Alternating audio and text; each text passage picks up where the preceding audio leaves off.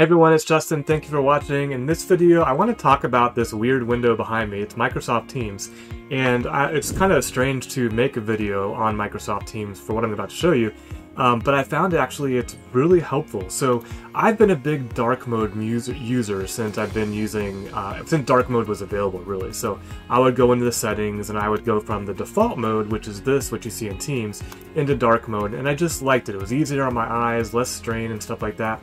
And I noticed while I was poking around in some other settings that there's this high contrast mode.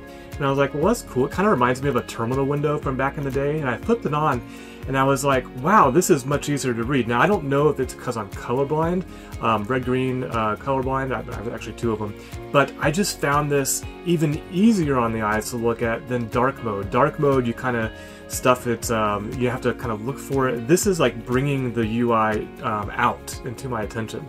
So I thought I'd show a video of what it looks like. You can see the yellow and the white and things are really clear.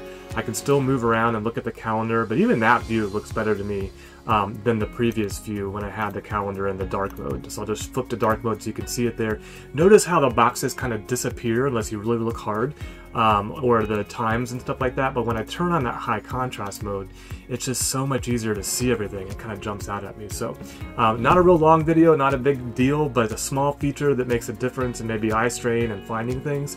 I hope you found the video helpful. If you did, please like, please subscribe, or share it with somebody you think might be interested.